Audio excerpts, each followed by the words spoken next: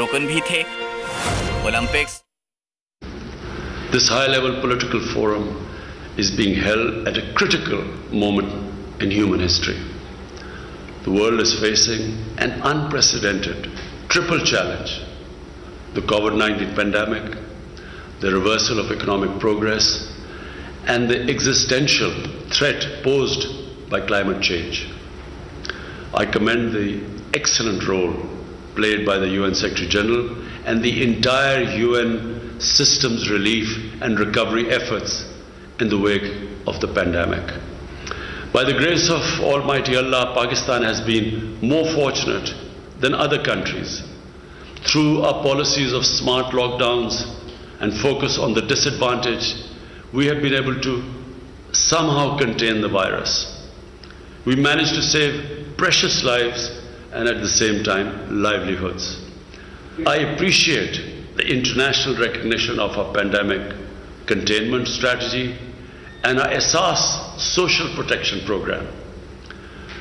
We are now making all possible efforts to accelerate our vaccination campaign.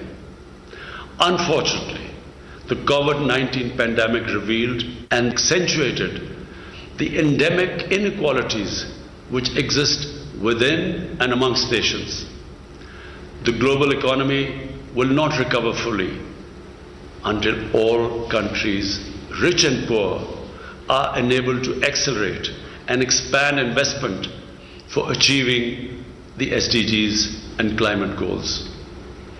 I believe that the following actions at the national and international level are indispensable to respond effectively to the triple crisis.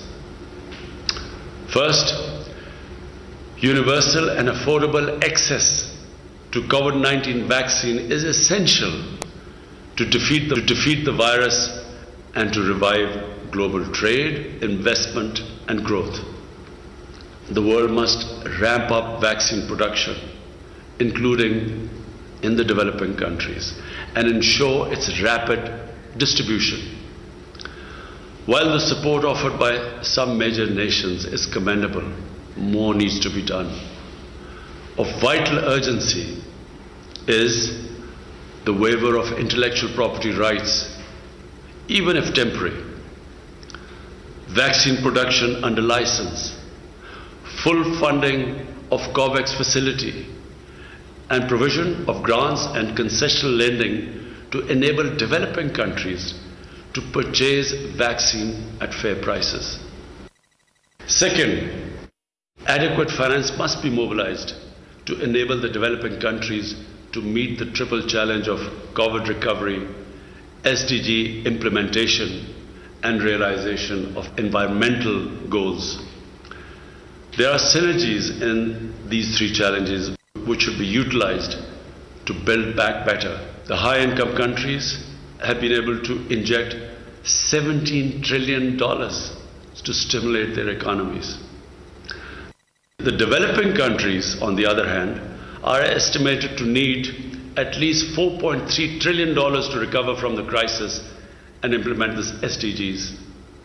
They have so far, unfortunately, secured access to less than 5% of this amount. Last September, I had proposed the creation of new IMF special drawing rights as an effective way to generate development financing. I welcome the agreement to create $650 billion in new SDRs. Yet the additional reserves created for the poorest countries will not provide anywhere close to the magnitude of the financial relief they require.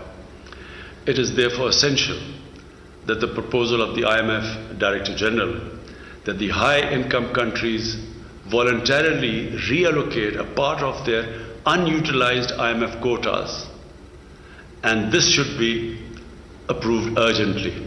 I hope that at least $150 billion will be reallocated to finance sustainable development projects and programs in developing countries through the IMF, World Bank, and other development banks and institutions. The restructuring of high-cost debt is another essential instrument to provide fiscal space and development finance for the affected developing countries.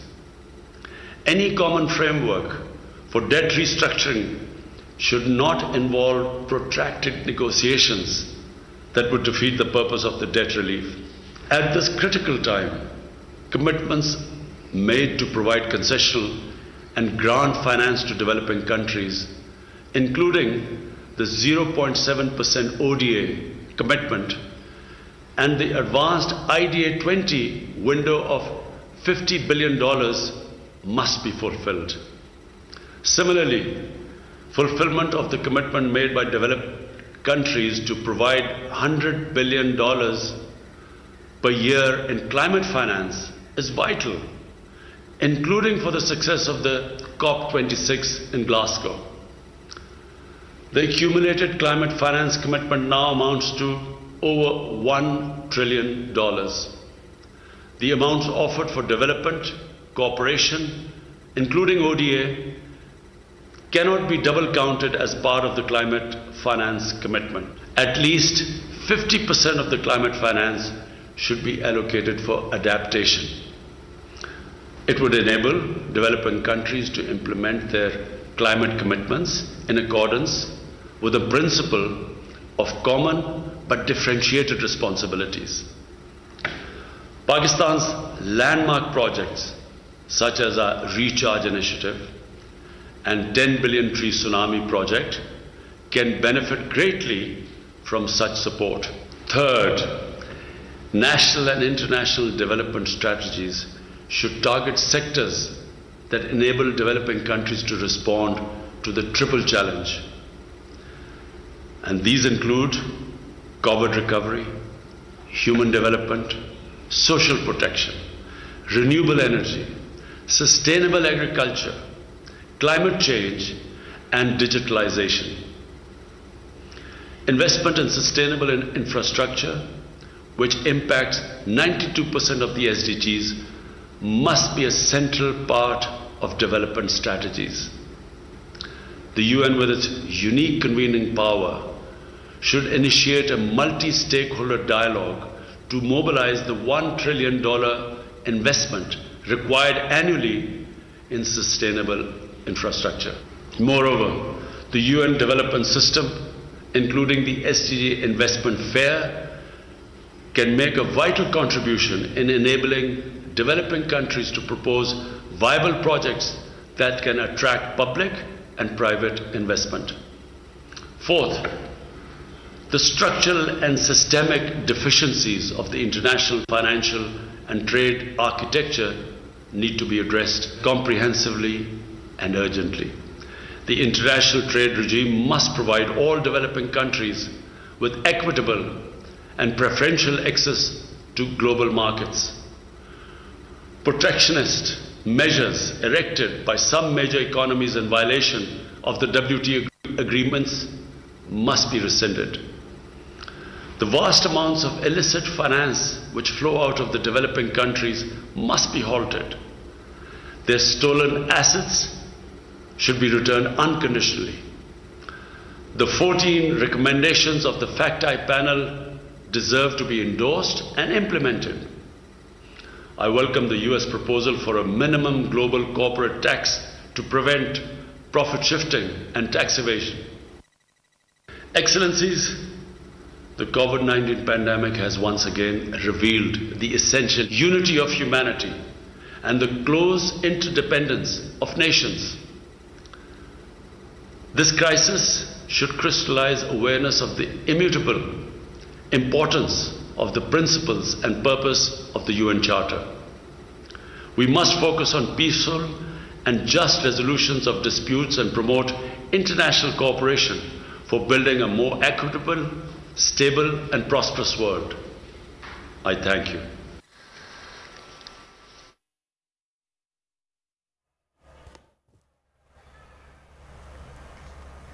वज़ीर-ए-आज़म इमरान खान अक़वाम मुत्तहिदा के सियासी forum से ख़िताब कर रहे हैं और ये मनाज़िर आप देख सकते हैं। वज़ीर-ए-आज़म इमरान खान अक़वाम मुत्तहिदा के सियासी फ़ोरम से ख़िताब कर रहे हैं। ख़बरों के सिलसिले को आगे